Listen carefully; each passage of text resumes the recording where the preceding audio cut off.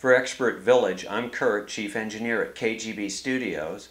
We're continuing our series on how to restore a 4-track reel-to-reel tape machine. So this section here we're going to be dealing with absolutely the lubrication of the capstan piece here, which is on the top for the capstan motor, and then here with the pinch roller, this rubber pinch roller. We want things to move smoothly and easily, and we're going to use this type of oil lubricant here. It's a sewing machine. You can pick it up at a sewing machine place and you'll be able to lubricate that. So let's go ahead and proceed on how to do that. Let's start with the capstan motor. I'm going to need a little needle nose pliers and a Phillips screwdriver. And what you want to do is you definitely want to clasp a hold of this guy here and hold it steady. Don't dig in. There's a little edge here and you want to just grab it so that it does not move around too much.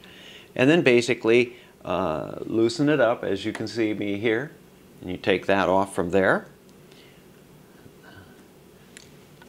And that's all that you do there. You remove the screw, and that's how that works. And then we'll remove this as well. That I just used my finger, push down just a little bit. I don't want to bend the arms, and I don't wench it down too tight. And basically take that off like this, and that will remove these other pieces as well. There's 2 pieces that'll remove from there. I lay that over to the side, and now we'll grab our trusty lubricant here, and we're going to just dab a little bit into the hole right there, into that. You be very careful that you do not get any on anything else, because if you do that, you're in trouble. And the same thing is on here. You've got to be very careful about lubricating anything but that.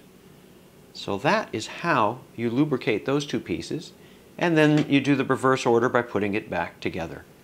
That's how you lubricate both the capstan and the pressure roller with this section. Join us again in the next section. This again is Kurt at KGB Studios.